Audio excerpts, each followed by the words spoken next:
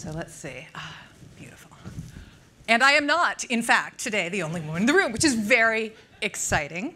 It is wonderful to be here. Thank you very much. What I want to talk to you about, though, is about being heard in technical settings. Because as you've heard, that's what I've striven to do for a little more than 15 years now. So for those of you who don't know what a product manager, who knows what a product manager is? Raise your hands. Ooh, that's a lot. So for those of you that don't, what I do is kind of sit at the intersection of the business, the customer, and engineering, right? And try to make sure that we get the right product market fit with the right technology. And that means I go to a lot of meetings. Okay. So up until April, I was going to a lot of meetings at Enphase Energy, which does a residential energy management system, including storage and solar power conversion. And recently, I stepped off the solar coaster and realized that Cleantech, the word tech is in there, and we have a lot of things in common with the tech industry. And some of those things are not so great. All right? I'm going to talk about solar because that's what I know.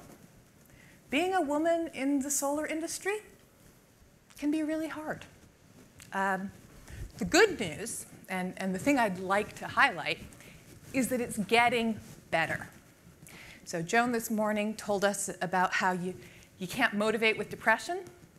Let's focus on the positive. The positive is that according to the Solar Foundation Job Census, women now represent 28% of the solar workforce. And that's up 10% since 2013. So that's a big jump. Things are getting better. Now, that's not necessarily true in technical roles. And it's a lot less true for women of color. And women are still very much underrepresented, despite what you've seen today in this room, at the executive level. Okay? But things are getting better. So we can see this as glass half full, but then, who's heard about kind of, software industry maybe has some issues with representation of women? All right, the tech industry overall? Well, they're at 30%. So we can still do better. In fact, we should get to 50%. What those statistics mean is that when I walk into a conference room, I know that most of those chairs are going to get filled by guys, right? And if I'm dealing with embedded systems, they're going to be older, and they're going to be white guys. And there's some field conditions that I just have to deal with, okay? So let's talk about speaking while female. What's that like? Well, things aren't the same for me as for my colleagues. And we all know this. I see you nodding along. The thing that was important for me to realize, it's not about me. Okay? So who's heard about imposter syndrome? Who's got imposter syndrome? Okay. You can get past that. And one thing that really helps me is there was a recent study out of Harvard where they pretty much quantitatively demonstrated that there is bias against women in the workplace. The way they did this is they actually, at a company, had men and women wear sensors. That's all about data.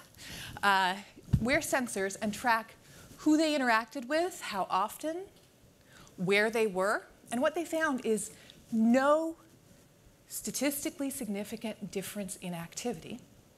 And they went further to conclude, though, that since the behavior was the same, but the pattern of promotion was not, that implicitly means that there's bias. Okay? So just know that you're dealing with that. So it's something you have to deal with, right? People are going to perceive you a certain way.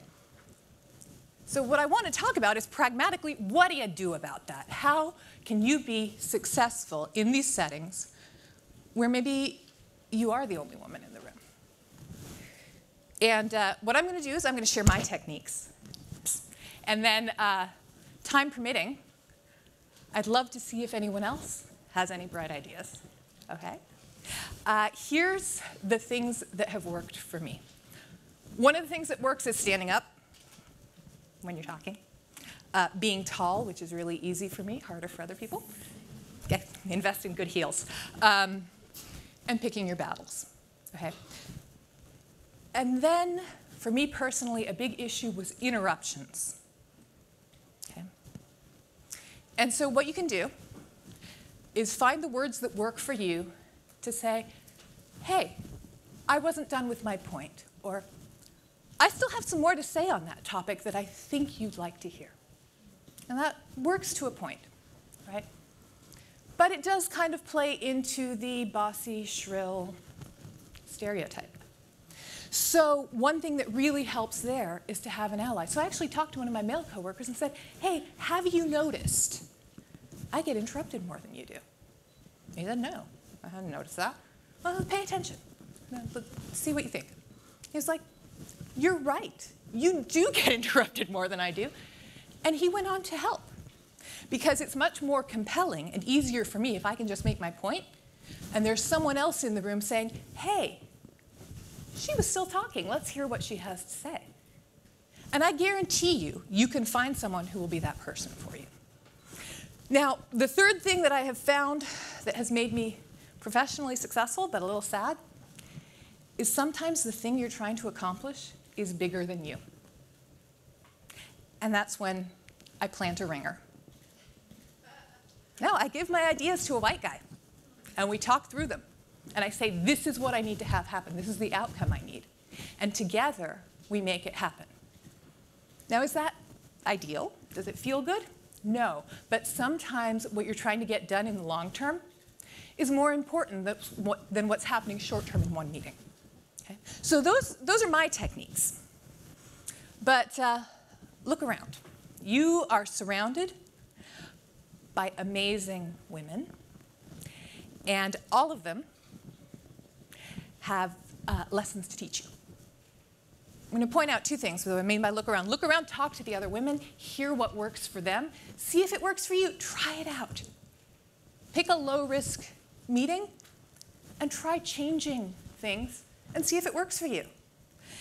And then, the other thing I want to point out, my hope for this particular conference, look around, how many guys?